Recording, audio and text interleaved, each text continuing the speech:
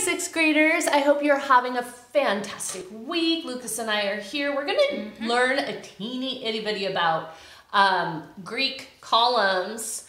I know that at least in Immaculate, Mrs. Hegg's class, you guys are learning about ancient civilizations, and I think you're in the area of Greece. So we're gonna look at these Greek columns, which, I mean, if you look just around in your town, you'll probably find at least one building, maybe the courthouse or something like that, that are using those Greek columns. Banks, they're all over. Greek architecture was extremely influential, and it still is today. Anyway, so they had three basic columns.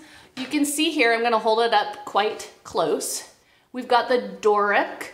Okay, so this is fairly plain. And then they're thinking, well, you know, we can make this look a little cooler. Let's do that Ionic. And so they did this, what looks like a scroll, okay?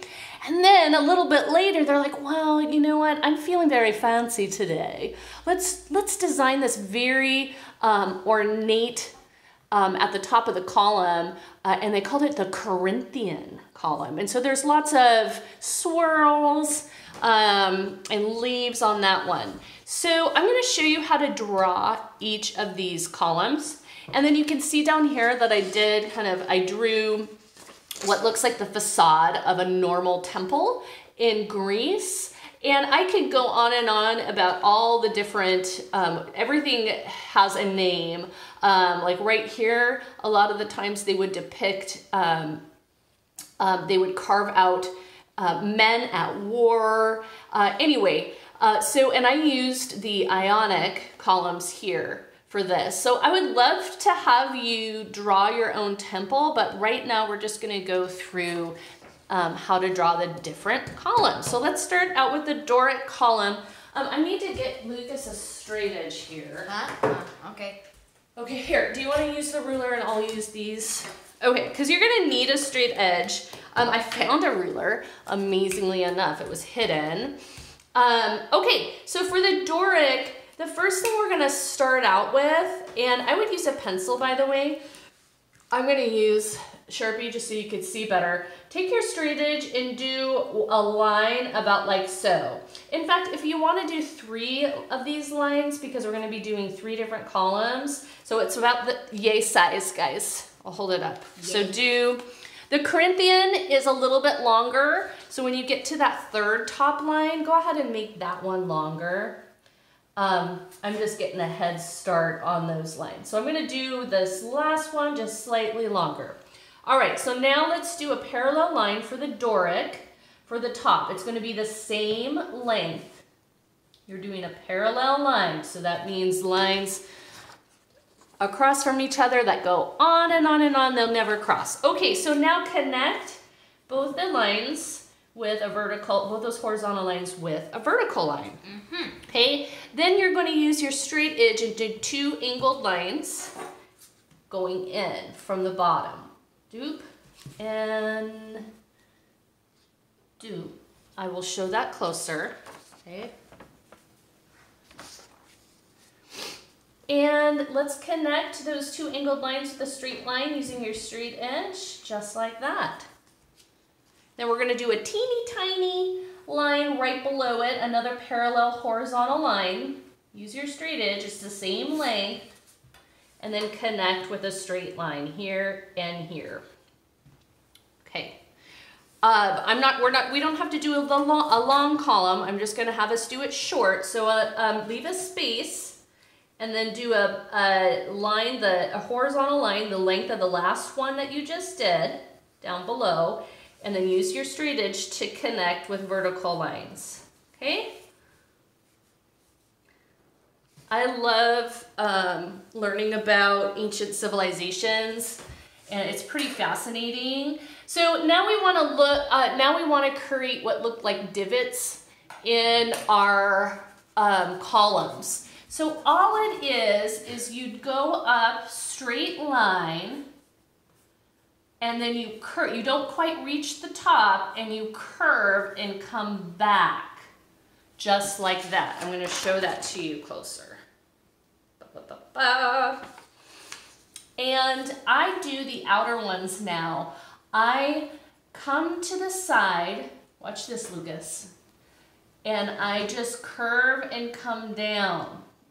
And I do it on the other side as well, okay? So we've got 3 of those divots, and then I do one here in between these 2 and another one in between these 2. I'm going to do the same tactic to make the divots for all of the columns, the other 2 columns that we do. And there's your simple, what's this type of column called, Lucas? Doric. Doric column. All right, I'll just write Doric on the top. You don't have to do that, but I'm going to do that. Okay, let's do the Ionic. We need to, for the top here, we're going to do another parallel line. Okay, so use your straight edge, and then you're going to connect with 2 vertical lines on either side. Okay, just like that. So we want to do what looks like a scroll, okay? And perhaps, you know what, I should read up a little more, but perhaps maybe you can ask your teacher or research it yourself. When they designed the Ionic and they created this scroll on the top, maybe it was for their library, okay? That's just a thought. We're gonna do what looks like a swirl, okay? And we're going to do a spiral line that just goes up like this. And then you're gonna do the same thing the opposite way on the other side. And it just curves up like this. Okay. Yeah. Now you're going to connect the top 2 lines that you ended with a curve down and up, just like that. Oops, can you see? Great. Okay, so now I want to mimic this curve down and up on the bottom, just like that. And now you have your scroll. Super easy, right?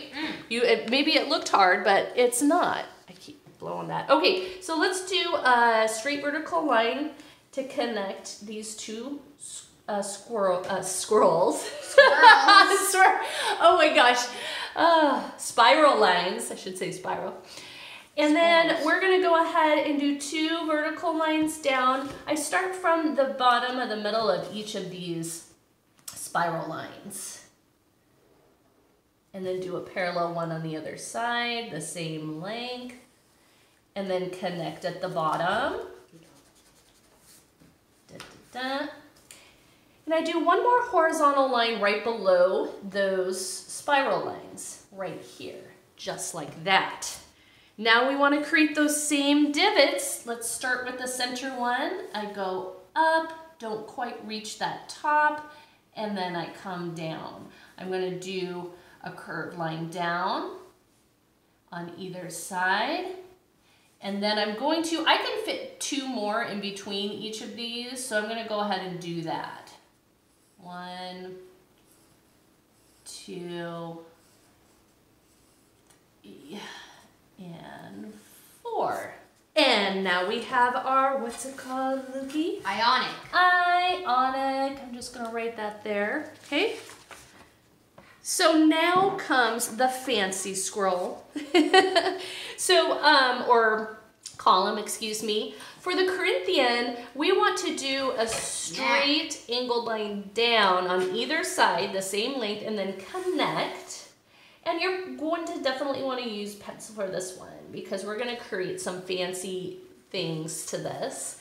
We're going to do a horizontal line. We leave a space and it's going to be the same length as, or excuse me, actually a little bit shorter than the one that we just did. So just like that.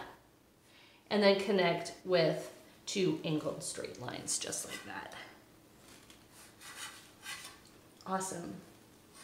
Great, Lucas. Okay, so now basically you can design it how you want. But what I did is I did a little circle in the center, and I did what looked like leaves. 1 coming out the top and 2 coming out the sides, and that just curves up to a point. it's kind of like you're starting a flower, really, just like that. Now I did 2 spiral lines on the end, very similar to what we did with the Ionic. So I spiraled here and I came up, and then I did it the opposite way on the other side. Okay. Again, you can do whatever sort of design you want to, as long as you make it fairly ornate. Use leaves, use those spiral lines. I came down with a curve and then came back up, and I did that the same on both sides, just like that. Okay. I created width by following those lines on the bottom and then connecting at the top. Look, they look kind of like check marks, yeah? Then I swirled on the inside here. I'm gonna hold that up closer because I know it's a little hard to see when I'm not far away and doing kind of smaller things. Okay, so now what I did is I did a wavy line. I'm kind of making what looks like the top of a cabbage leaf. You'll see. And then I curved the edges, and then I followed that wavy line to the other side and then curved. Okay. So leave a little of that wavy line we just created on the edge, and then do a curved line on either side, just like that. And then I'm making leaves. I'm gonna do curve here, curve here, curve here, curve here. You see that? Yeah, nice, Lucas. Now it's time to do some more straight lines for our column. I'm going to do a straight horizontal line at the bottom of my little cabbage leaves. Okay.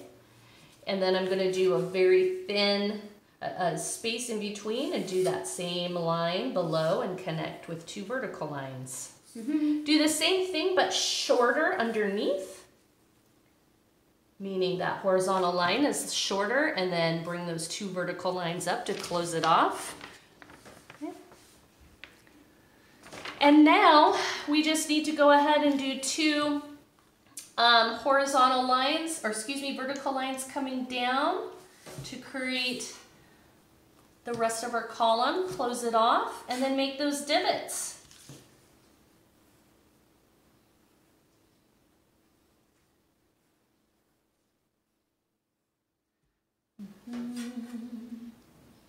Just like that. And this is called what, Lucas? I hope I'm not getting my head in there. Do you remember? Corinthian. Yeah, Corinthian. I also put some little more circles just to make it a little more ornate. Again, this is kind of how you want to do it. Make sure you have some leaves, some spiral lines, that sort of thing. I'll go ahead and write Corinthian.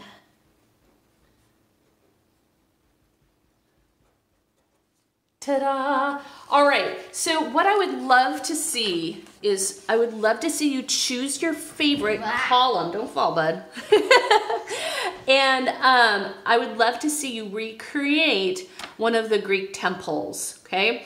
Usually this is a fairly good example of what the facade of a Greek temple looked like, okay? A lot of the times they had, the temples were used for religious purposes, and there would be a statue of a god like Athena, etc. on the inside. So go for it and send these to me. I would love to see them, okay? Hey, I miss you, 6th graders. Have a good day. Bye-bye. Bye.